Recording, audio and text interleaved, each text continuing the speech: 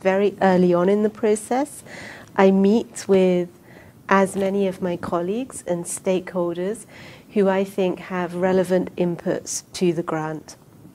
Sometimes it includes mentors, and sometimes that includes other experts in the field, but it also includes my field team. So when I go and communicate an idea to them, it needs to make sense to them. So for example, in this recent grant from Grand Challenges, I went to my field team and I said, do you think there is any value in us following up these children? And if so, why? And what are the things you think have been unanswered in the work we've done so far?